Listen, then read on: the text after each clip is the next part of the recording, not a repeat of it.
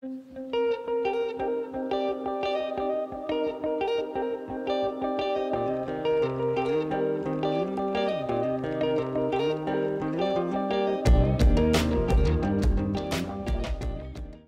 Fauci said this the other day, and some have frowned on me because I have let people know, and you can check me, I know you do, that Fauci, I don't know him personally, and I bid him Godspeed.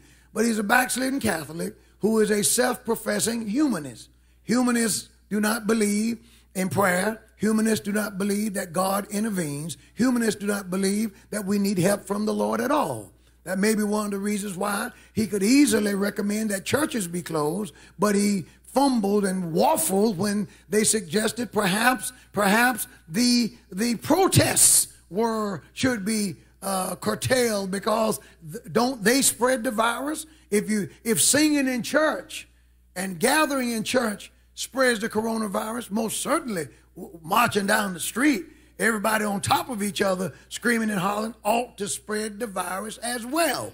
But he would not speak against people's constitutional rights to protest, but the same Constitution that speaks to our right to protest speaks to our right to practice our religion. And yet they had no problem shutting down churches. So the latest from Fauci, this is according to Forbes.com, August the 31st, 2020. Dr. Tony Fauci, director of the National Institute of Allergy and Infectious Disease, said Thursday past, that temperature checks are unreliable for detecting coronavirus symptoms in people entering businesses and other establishments, as infrared thermometers have been embraced as part of the protocols for reopening. So as soon as people embraced the thermometers and said, okay, we're going to do the temperature checks, now he's saying that they're unreliable. But according to dailymail.com on the 23rd of March of this year, the same man said this to the Science magazine journal. Dr. Fauci said, give serious consideration to screening shoppers at U.S. stores.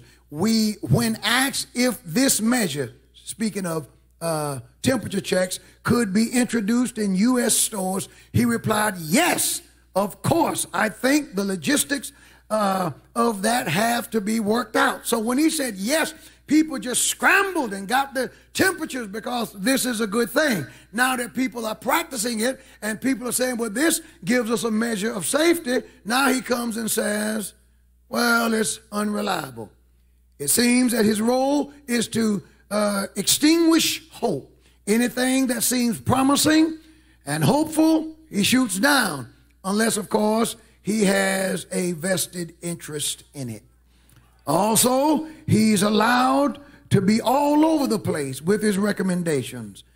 January 26, 2020, he said, and he said this to the Cats Roundtable, he said, the American people should not be worried or frightened by this. This is January the 26th. It's a very low risk to the United States. This is what he said about the coronavirus. In January of this year, the 26th, he said that American people should not be worried nor frightened by this. Also on February the 29th, almost 30 days after the president put the travel ban in place. Because if you recall, when the travel ban was put in place, he was called xenophobic, said it was hysteria, he's overreacting. He put the ban in place on January 31st. On February the 29th, Dr. Fauci said this, right now at this moment, there is no need to change what you are doing.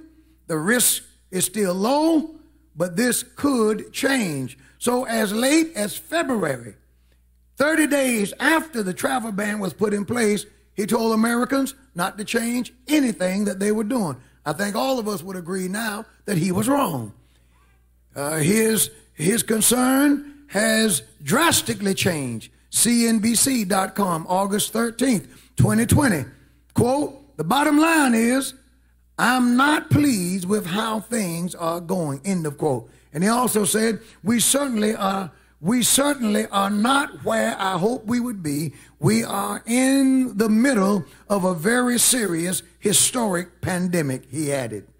And there have been many other inaccuracies that Dr. Fauci has given. For example, CBS News, 60 Minutes, March 2020. There is no reason to be walking around with a mask. Infectious disease expert Dr. Tony Fauci told 60 Minutes, there is no reason, he says, that in March of this year to be walking around with a mask. While masks may block some droplets, Fauci said, they do not provide the level of protection people think they do. Wearing a mask may also have unintended consequences, he said. People who wear masks tend to touch their faces more often to adjust them, which can spread germs from their hands.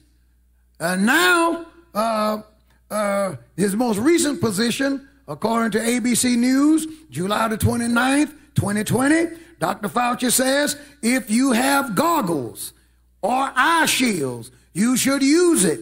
It's not universally recommended, but if you really want to be complete with the mask, you should probably use it if you can.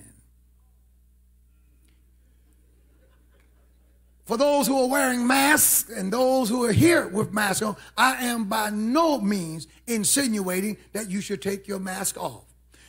When I am in public places, I wear masks. When I go into businesses that require masks, I wear masks. Wearing a mask is not my point. My point is he's allowed to go back and forth, back and forth, back and forth. And whatever direction he points us in, we go in the direction, and mind you, nobody voted for him, that he points us in. That black lady doctor in California who treated 375 patients who got well from hydroxychloroquine, who treated the patients. Many of our own people shot her down when Fauci has never treated any patients.